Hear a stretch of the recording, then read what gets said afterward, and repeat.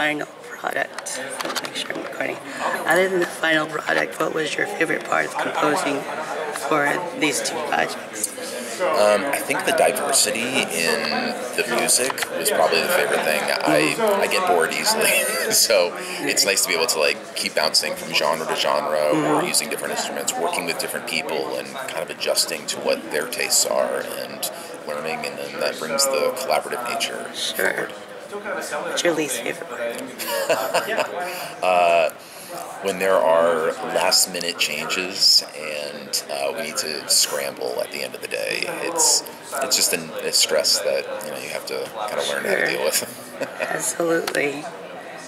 Now, sliding door moment. What would you be doing if you didn't follow this particular path?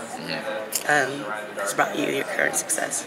I would either ideally be in a band and be touring, or I'd be a bartender. I did that for a couple years out of college, and I absolutely loved it. You get to interact with different people and be able to collaborate on what drink they want.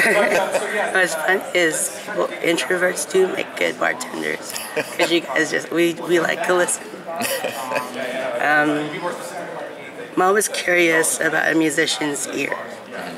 And it was kind of asked in the panel, can you turn it off when you're watching a movie or a TV show or playing a video game? It is hard to do. I am absolutely hyper-focused on the score and what kind of song is going on in the background. And it's funny, even when listening to songs, I tend to listen to the music more than the vocals or the words specifically. So, it does kind of take you out sometimes. Especially watching something that I've worked on, because then all I can focus on is the music. Are you super critical of your own? I am, and you want to make sure everything that you release into the world, is your best foot forward. Yeah, of course. Like Maggie said, we judge. Yeah, exactly. And you judge yourself the harshest. You have to be. You're going to learn what you like to do, what you don't like to do, and what you're going to do better next time. Right. Awesome. Thank you. Yeah. Dream project, then. What are you composing for? The number of projects that I've been lucky enough to do with Pixar has been wonderful, starting from 2016's Piper, and being able to go through a lot of different things over the last 8 years. I think the North Star for that is being able to do a full-on Pixar feature. That's awesome. Pixar is all Pixar products like emotionally compromising for me. They really are. I mean, they're just so hyper. I was like, what?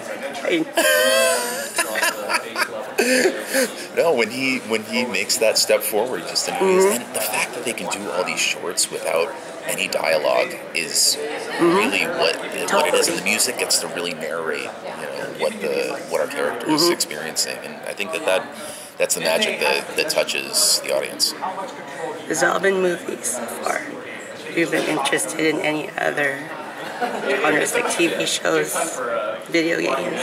Yeah, I've done a fair share of TV shows, and film is great. And then I've done some theme park rides as well. Really? Yeah, which has been a lot of fun. It's just something different, and whether it's working off of a theme, a style that a composer has already developed, and then being able to expand upon that. It's always a fun exercise to be able to immerse yourself into somebody else's language, or getting to do something completely original. It's a different way of working, so it keeps you busy. What are you currently working on?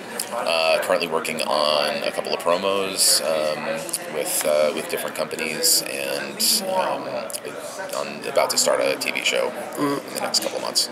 Anything you can talk about? Not without ideas at this point.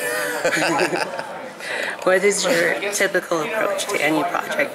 Or do you have a routine or a first step that you always have to take? Yeah, I think meeting with the creatives and having a very broad conversation about not only what the story is, but about what the characters mean, who has what type of emotion, what is their overall story arc, what kind of palette is it that they prefer. A lot of the times I ask them, what are your favorite scores, or what are your favorite movies, and then what are your favorite rock songs, or I want to learn about their style and what it is that they like, because a little bit of that can slip into what the score is. So, the creatives can also take a little bit of ownership over what it sounds like. And it's nice to be able to work with different people about that. Biggest influence? I love Thomas Newman. I think, his work on the Pixar movies, but also one of my favorite scores of his is Lemony Snicket's. And I love the style that he does. I love the way that he works. So yeah, it's absolutely. So if you had to, your dream collaboration would be? I mean, I would love to be a fly on the wall, even. Really? Yeah, in the studio. Just watch him work. He did the main title for Feud this last season, Capote versus the Swans, and I mean, I think it's brilliant the way that he went about it. So. Nice. Those are all the questions I had for you. Awesome. Thank you so much Absolutely. for your time. Thank you. It's nice meeting you.